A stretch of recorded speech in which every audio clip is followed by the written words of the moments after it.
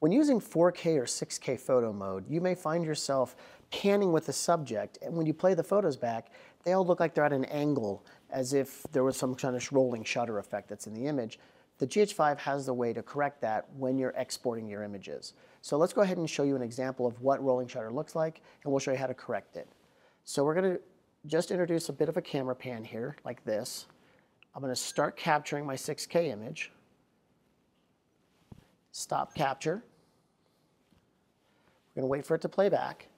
Now, as I roll through these, you can see where the glass looks like it's leaning at an angle. If you take a look, it's got kind of a rounded edge there. What I can do is when I go to capture the image, instead of just hitting yes for save, go to reduce rolling shutter. It's going to process the image, and it corrected it, so now everything is geometrically correct. I'll switch back and forth so you can see exactly what it looks like. Now if we click Save the Image, it processes and removes the rolling shutter, and I've got a corrected image captured.